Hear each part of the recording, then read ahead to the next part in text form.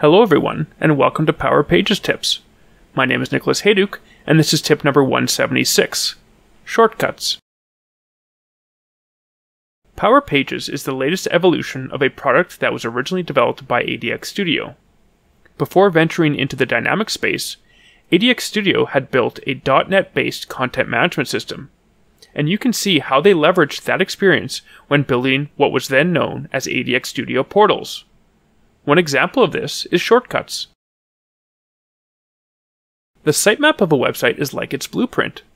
In Power Pages, the sitemap is the listing of the various pages and files of your site, organized hierarchically based on parents.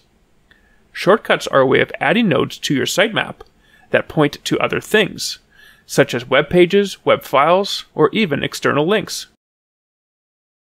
Being able to add nodes to your sitemap is useful because there are many features in Power Pages that leverage the sitemap.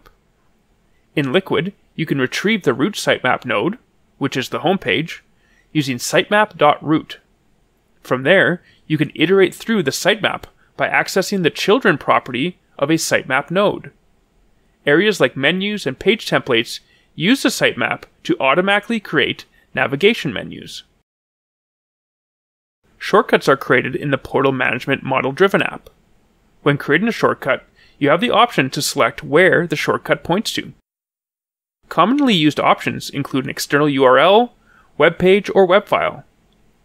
Each shortcut should only point to a single one of these options. If you fill in more than one, whichever one is higher on the form will take precedence.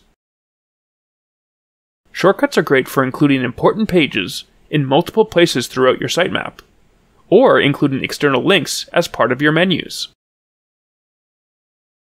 Thanks for watching, and I hope you found the Power Pages tip number 176 on shortcuts useful.